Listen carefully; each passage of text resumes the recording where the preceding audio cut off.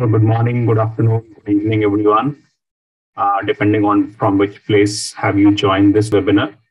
Welcome to this webinar. If you are looking for APIs and your financial force, benefits of an API integration, you are at the right place. So what we are going to discuss in this webinar is about the different APIs that you can integrate with FinancialForce, different systems you can integrate with FinancialForce.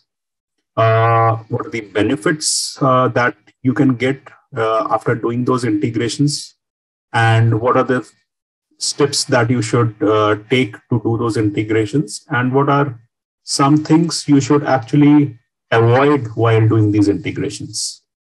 So I again welcome you all. So I think let's get started and let's move to the first slide. So I think most of you can relate to this landscape, and I think your organization may have a similar landscape. So as you can see, you have FinancialForce that is already running in your organization. And when there is an organization, there is not just one system. There are different systems that are running in and around FinancialForce or whatever system that you have implemented. So we have taken few examples. So it may be that you have FinancialForce, you are using a e-signature tool, something called DocuSign, or it can be any other e-signature tool that you might be using. You may be using some e-commerce tool like Magento, or you may be using, we are sitting in a pandemic world, so communication is all remote nowadays. So as you all know, we have Zoom, we have Microsoft Teams that have become very popular. So you might be using a communication tool like Zoom for it. Obviously, you might be using a CRM, which can be Salesforce, which can be CRM that you might be using. You might be using some kind of project management tools to manage your projects, or a defect management tool, something like JIRA. You may be using a service management or maybe field service tool for maintaining your service levels, maybe like Service Max. And then there may be some internal legacy systems that are already present in your organization, and they are not integrated right now, but you plan to integrate them. So it can be an old accounting system that may be using like QuickBooks, or it may be any other tool. So now, as you can see in this landscape, every system that we have mentioned in this, right, it's a separate entity. Okay, so there are disparate and silo systems which are lying all across your landscape, and every system has a different purpose and a different ID to log in. Now, as many systems, as many source of data, and as many systems to maintain. And I think in this world where we want to understand our customers better, it's obvious that we should have one single source of truth, right? And that can only happen if you have one database where everything is stored and where we can actually understand our customers better. And if we have so many systems with so many databases lying around, I think we will have multiple sources of information about our users or our customers. And then the whole story of understanding our customers becomes a very remote thing to achieve. So it's important that we have, even if we have silo systems, we integrate them into one system so that the information between these different systems flow from one point to another, so that all the information that is there is stored in a central storage database and the information matches with each other. Then only we can actually understand that our data is correct. And if our data is correct, then only we will be able to understand our customers better and we can increase our productivity. So that is the whole point of integrating. And to integrate, obviously, you need some kind of connectors. And if we talk about connectors, the best way to connect any two systems is through an API, which actually acts as your connectors to flow data between those two systems. Now, to understand this better in a very simple language, let's move to the next slide, where you will understand why API integration is so important and why we need to actually integrate all these systems into one so that we have a unified view of the customer. So let's take a very real life example. Let's take an example of a bank, and I think every person uses the banks in some or the other way. And if you see in a bank, you have retail banking, which is mainly into bank accounts. You might be having a current account in a bank or a savings account. You might be running a mortgage with a bank. You might be having a credit card from a bank, and then maybe health insurance or some kind of loans that you might have been associated with. Now imagine a scenario, and all these systems that we are talking about, they are different systems of a bank. Okay, so bank account is a different system, mortgages are on a different system, credit card is a different division altogether, insurance is a different division, loan is a different division. Now imagine having all these different branches in a bank or different verticals in a bank, and every vertical having a different system. So banking account is a different system, is handled on a different system. Mortgages is obviously on a different system. Credit card is on a different credit card system. So imagine John, who actually has a bank account with the bank. He's also running a mortgage with that bank, and he's a credit card customer. Now, since the systems are not connected to each other and each system is not talking to each other, so the customer executive, right, he might not know when he is calling you that you are actually running a bank account with him and you are actually a credit card customer. So he might be calling you to have a credit card with the bank or become a credit card customer. And it's so embarrassing for you to understand that you have been such a loyal customer with the bank and you hold both the credit card with the bank as well as the bank account, right? And why are they trying to sell a credit card again to you, right? So it's in that situation where you lose trust with the bank, okay? Because you understand that the bank does not know you well. So bank does not understand its customer well. And it's not a problem of the bank, it's basically the problem of their systems, because the customer executive does not know that you hold a credit card as well with the bank. So if the systems would have been talking to each other and they are not silo systems, but one system, the banking executive would have logged into the system and he would have realized that John is not only a banking account customer with us, but he is actually a credit card customer with us. And with that knowledge, the sale pitch is very different then. Instead of giving you a credit card, he would try to upsell you. He would not cross-sell, he would try to upsell you that please increase the credit limit of your credit card because of your last few transactions or because of your last few transaction history. Now, that same thing applies to your organization as well. If your systems, which we actually discussed in the last slide, are silo systems. So you don't know like where your customers are residing. So let's take an example. You have got Salesforce, you have got FinancialForce, right? And the data is not flowing between those two systems. So basically your finance team and the sales team are not connected to each other. Okay, so the sales team will not realize whether the invoices for the customer, the lead that has been closed, has been sent to the customer or has he paid that or not, right? Because there are two different systems that are not talking to each other. And it has to be a manual process if you need to understand that. Now imagine a situation where both Salesforce and FinancialForce are connected to each other.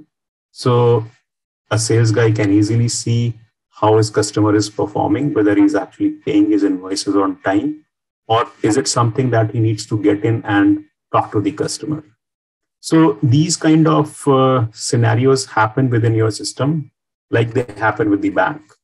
Because bank is again an organization which has discrete systems or silo systems. And if those silo systems are not talking to each other, right, they cannot service their customer in the same fashion as they should be, right?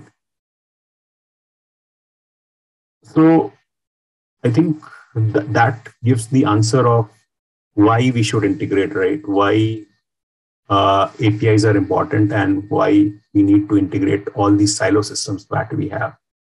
Now, number one, as we discussed, it is because we need a single source of truth so that we are able to understand our customers better, right? So we should have a single data source. And that is only possible if all the discrete systems or all these silo systems within the organizations are connected to each other, right?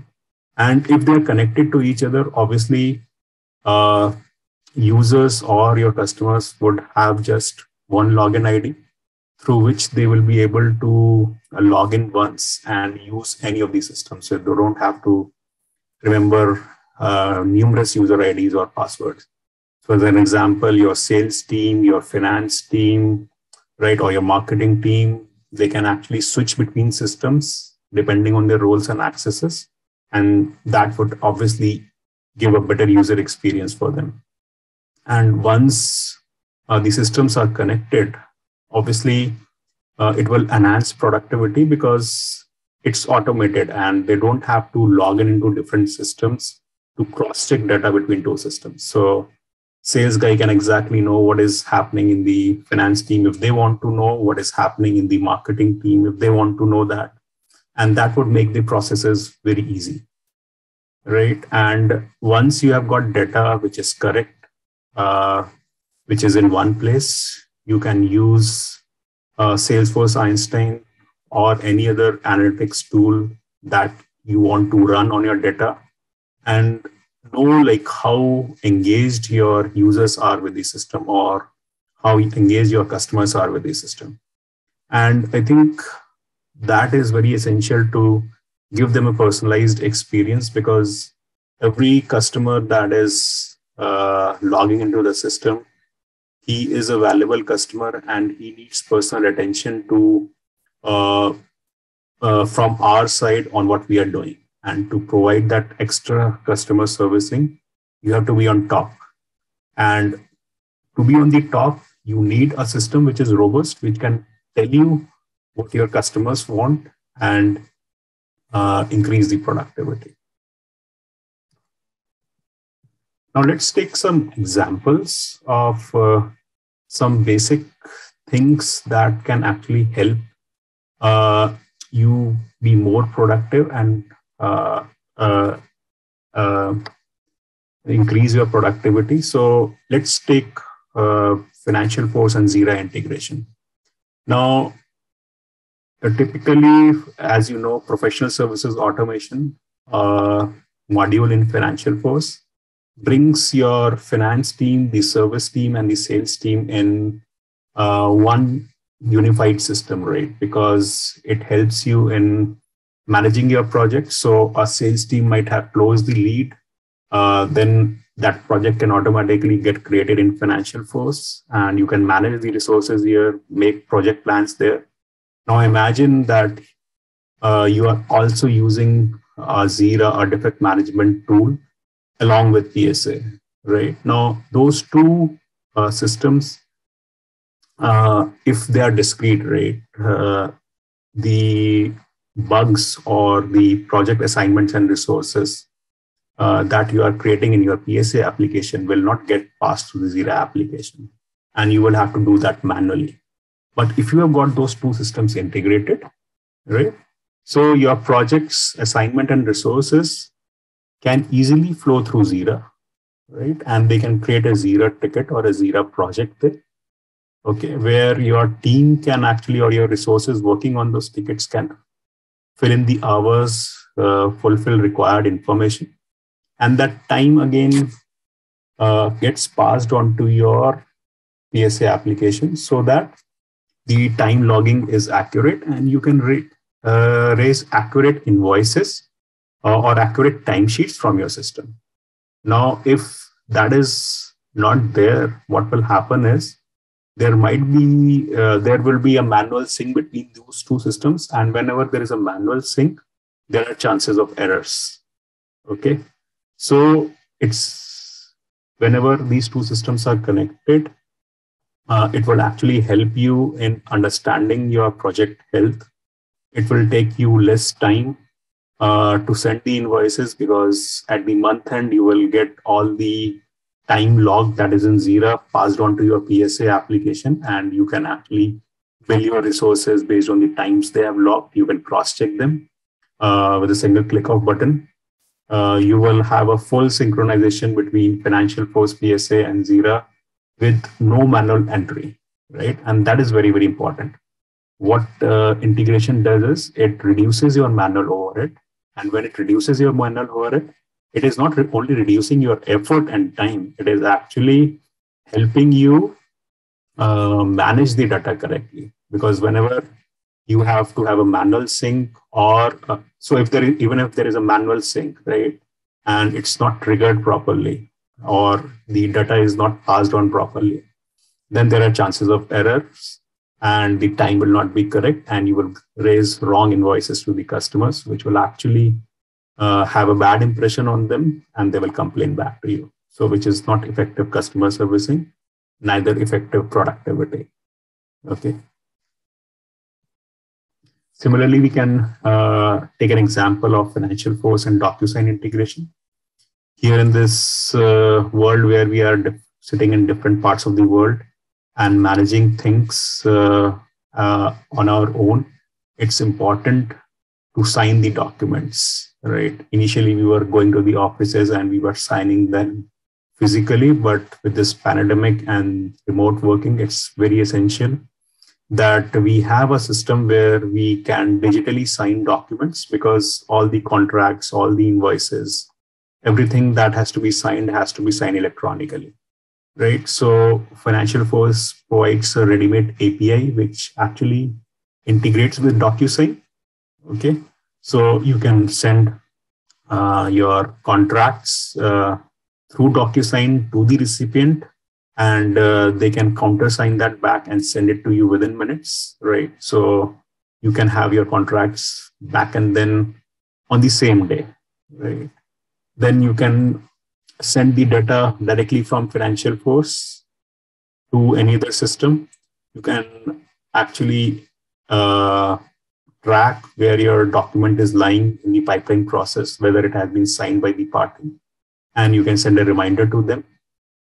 You get rid of the tedious work and data entry that has to be done, right? So it's important, and it's a simple integration, right? You don't have to worry about much, because there is an API that FinancialForce provides that directly integrates with DocuSign. And once you have done that, obviously you have digitalized yourself, you have reduced the risk of delays from the customer side or from the signing purposes. And we have seen with our customers that has helped them a lot. And there's simple integration that happens.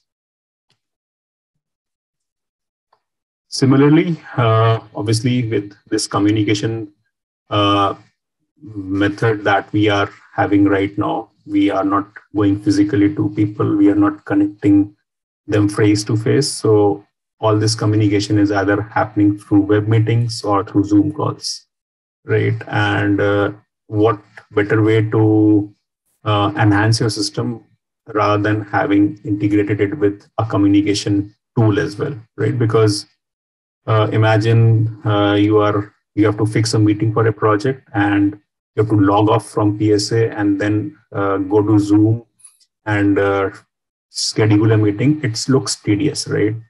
If your Zoom is connected with FinancialForce, you can schedule your meetings without logging out of FinancialForce. You can just use Zoom link, which is there available, made available in FinancialForce PSA, and schedule the meetings there and there, right? And it will actually help you in saving time, a lot of hassle. Plus, all your meeting recordings can be made available, and it will actually help you in your journey towards digital transformation, where everything is in one place. You don't have to go to Zoom meetings to plan a meeting, then send the link back to the customer or whomsoever you want to meet. So it would be a more collaborative effort where FinancialForce provides a PSA Zoom connector, which many people don't know about, but they provide a FinancialForce PSA Zoom connector, which actually helps you in integrating with Zoom, and you can arrange your Zoom calls within PSA itself, right? So for any meetings or anything, just click that link and it will actually help you schedule that meeting from the system itself. So we talked about communication, we talked about signatures, we talked about integrating FinancialForce with your project management system like JIRA. So all these are very practical examples and they're easy connections that you can do because ready-made APIs are available to connect, right? And once you have done that, it makes your life very easy because you can communicate well, you can sign your documents online, and then there are many more APIs, right? These are few that we have talked about. There are many which you can integrate, right? You can integrate FinancialForce with your association management system if you are using some. You can integrate with your shipping management system or logistics systems. So there's a complete list of APIs that FinancialForce provides to integrate your silo systems into one. These are some of the basic examples. Though they sound basic, but it helps you a lot in increasing your productivity and having one source of data which you can rely upon. So I think before we integrate any API, it's important to ask certain questions, right? Whether that API integration is feasible or not, right? And these are few of the questions you should ask if you are planning to integrate an API with your third-party system. Now, before I move to this slide, I just want to launch a poll where I want to understand like how many of you are actually looking for integrating FinancialForce with other systems. So that poll might be on your screen where it asks like, are you looking to integrate FinancialForce with other systems? Okay. Just let's give it 10 more seconds. Yeah, I think most of them have answered. Okay.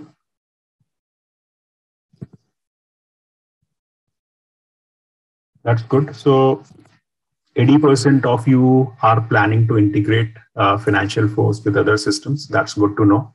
So I think if you are planning to do that, it's important to understand whether you should integrate or not.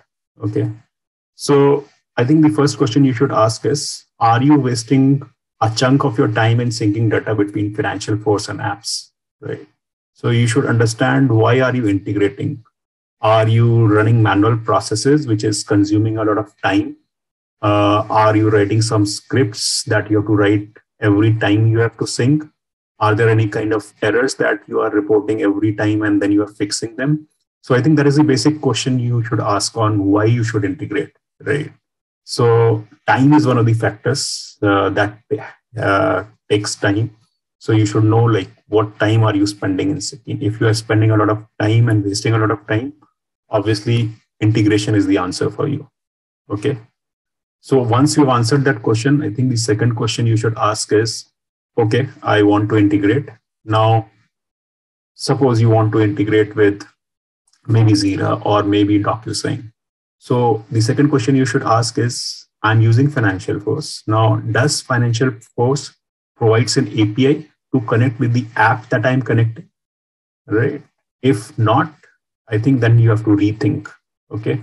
Because if the FinancialForce is not providing you an API that is connecting with the app that you are trying to integrate, right? You need to think twice, because then that integration would be difficult, right? Because there are not ready-made APIs that we can use, and then we will have to build our own custom APIs, which would be more time consuming. Okay, so our recommendation is that if there is an API available, I think then you should move to the third question on whether your team has that skill set to perform that integration. Because APIs are available, but for that integration of that API with FinancialForce, you need technical skills who have actually done that job before. There is no point in trying a team which has not done that job before, because then they will not understand what intricacies are involved in that integration. Okay, and they would not be equipped with the technical skills. So if you think your team has that skills, go with it. But if you think your team does not have the technical skills, we would recommend that you search for someone who has got that technical skill. Now, that could be a third-party consultant, or maybe one of your reference who has done that.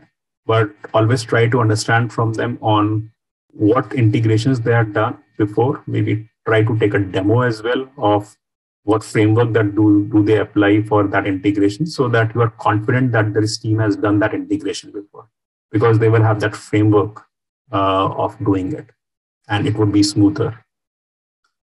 Once you've answered that, maybe another thing which is nice to have is, are you seeking analytics beyond the scope of Salesforce or your FinancialForce, right? Because sometimes integration is about getting data into one data source so that you can run analytics on it. You can actually try to understand your customers better. So is it that you want to integrate because you want to have a better customer experience, or you want to understand your customers better? Okay, so that is, if the answer is yes, you should go for that integration. And I think last but a very, very important question that you should answer is, are you going to use the same technology for the next 3 or 5 years? Because if you think you are not going to use FinancialForce for the next 3 to 5 years, right, you should not think of integration, because that is not a worthwhile investment to do. See, integrations are easy, but they involve a lot of thinking in how we want to integrate, get the documentation done, get these scripts written to integrate, and then test it out, and then make users adapt to the new system. So it's a whole process that takes time and effort. So if you think that your system that you're using, you are not confident of that, and you don't want to invest in it for the next 3 to 5 years, you should not go for integration.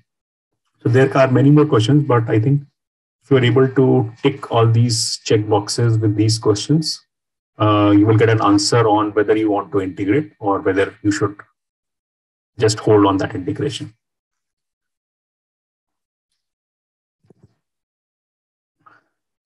So whenever you are integrating, there are 3 things to remember. There are 3 scenarios which will happen. So because you are integrating between 2 systems, okay.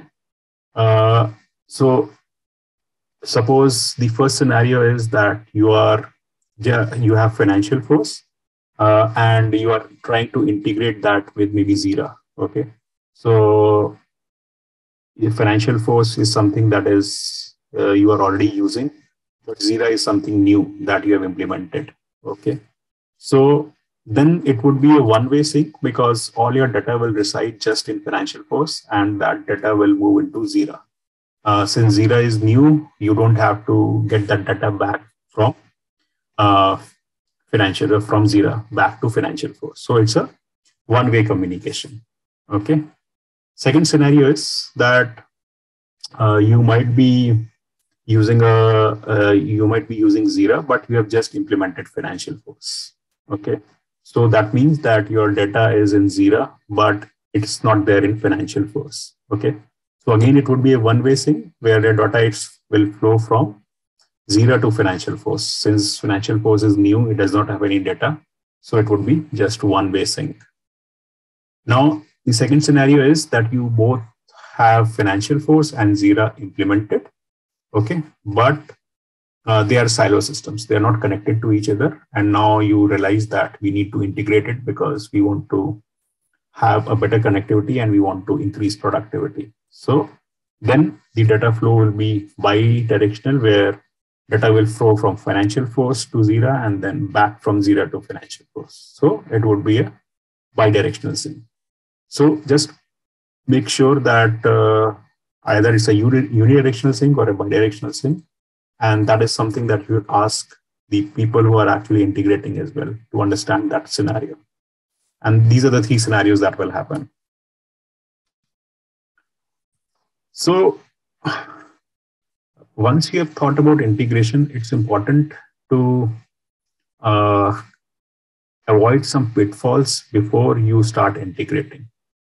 So I think first and foremost is that you should always start an integration with a very clear scope. You should answer all the questions that we mentioned in the first slide, which is this one, on whether you should integrate or not. If you think you have ticked all these boxes, right, then I think you should clearly start writing the project scope. So there might be different teams involved. So it might be that you are integrating your service cloud, maybe with FinancialForce or FinancialForce with Salesforce. So there is a sales team involved, there is a financial team involved, there is a project management team involved. So get everyone on board and get a document created, define the scope, get a buy-in from them, and then only start the project once you're clear on what needs to be done and you've got a buy-in from all the stakeholders. This is first step. You should be very clear on why you need to integrate. Maybe you can do a cost benefit analysis, get the costs approved, and then start it. Okay. I think second thing that you need to understand is when you are integrating 2 systems, you have data in either of these 2 systems or in both these systems. Okay. And whenever we talk about data, there is bad data and there is good data. And what I mean by bad data is there might be missing records in your systems. There might be duplicate records in your systems. There might be inconsistent records in your systems. So imagine you are integrating your FinancialForce with maybe Salesforce, okay? And your FinancialForce has maybe 100,000 records. And out of those 100,000 records, there are 20,000 records which are missing date of birth for your users, okay, or duplicate date. So once you propagate, right, or once you sync the data, all those 20,000 records from your Salesforce will move to FinancialForce. Now, what will happen is you already have 20,000 records. That bad 20,000 records have got transferred to your FinancialForce as well. So instead of 20,000 bad records, now you have 40,000 records. So you have doubled your problem. So before doing any kind of sync, make sure that you remove all these anomalies from your system. Get rid of all the missing records, get rid of all these duplicate records, clean the data before you move it into the new system. Otherwise, you are going to increase your problems multi-fold. Okay, it's very, very important, which most of organizations don't do and then fall into a trap. So it's very important, or if you are getting the work done from a third-party consultant, make sure that you follow this step or ask that question from them on how they are going to manage the propagation of bad data from one system to another.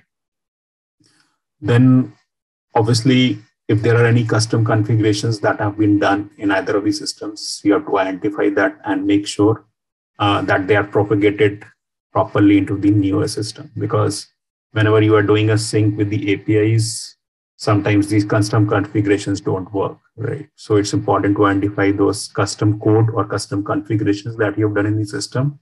Spend some time in it, identify it, and see what can be done of it. Okay.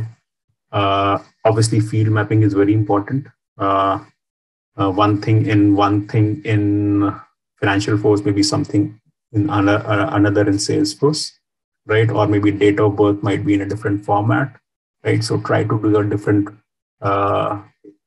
proper field mapping between the two systems before moving the data from one system to another.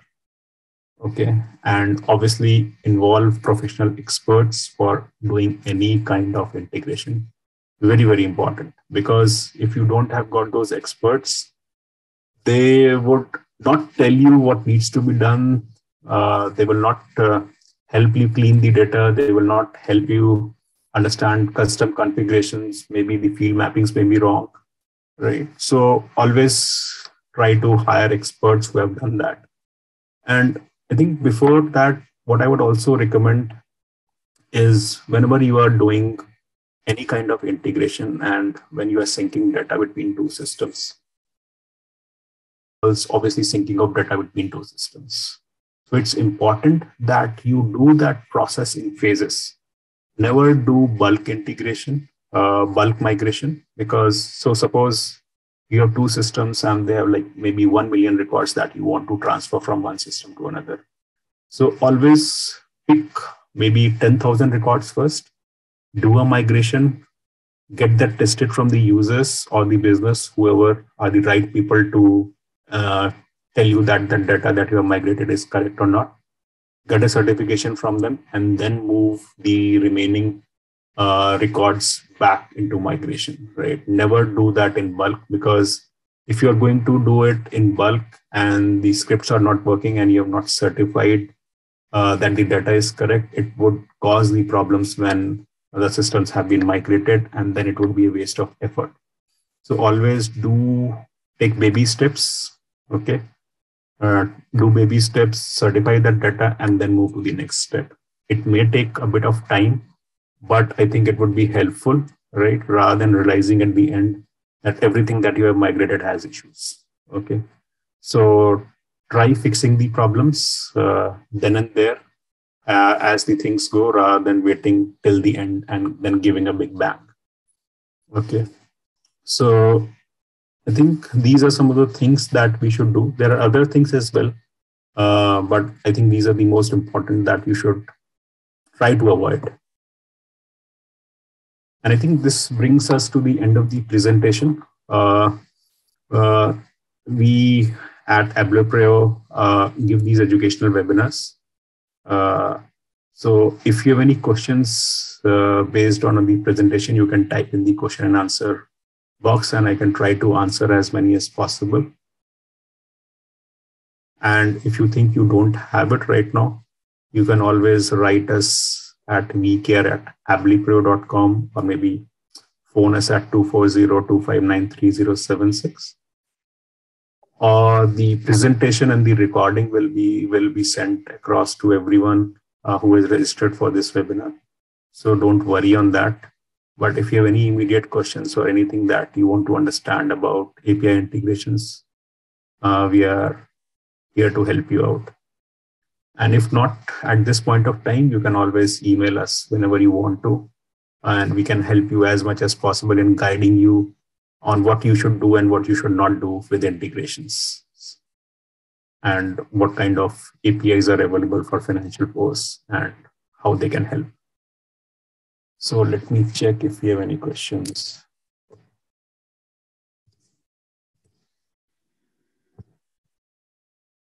I think there is one, and do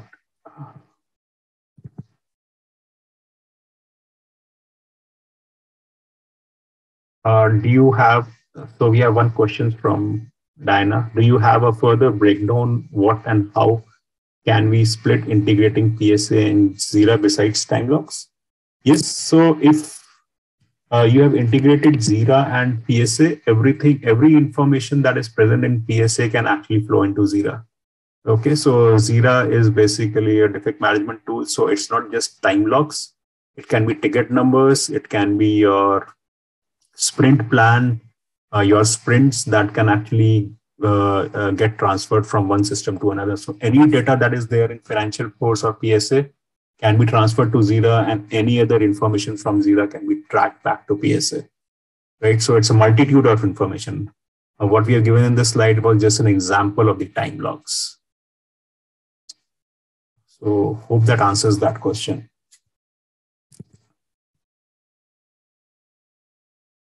What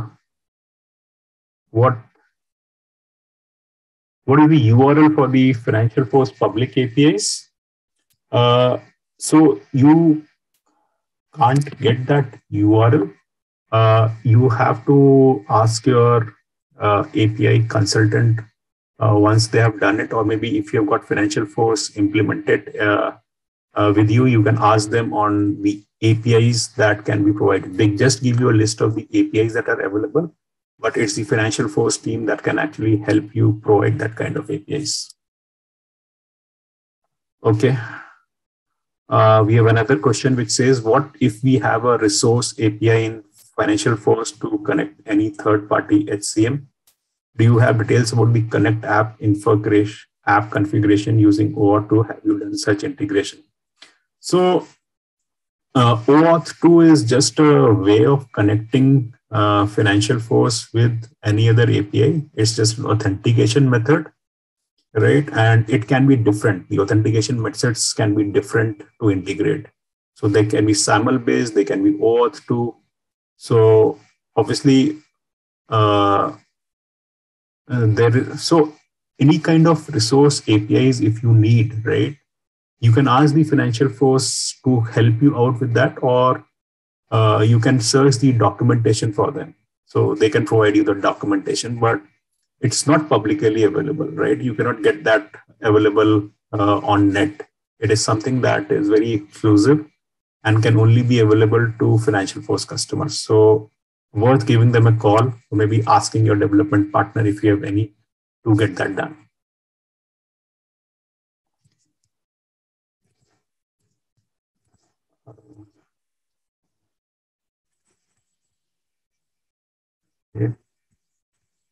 Okay, that's good if you're already on it. So that's good.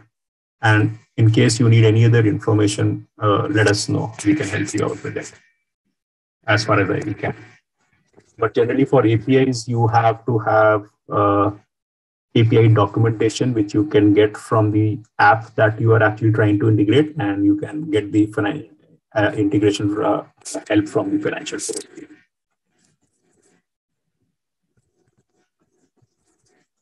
Okay.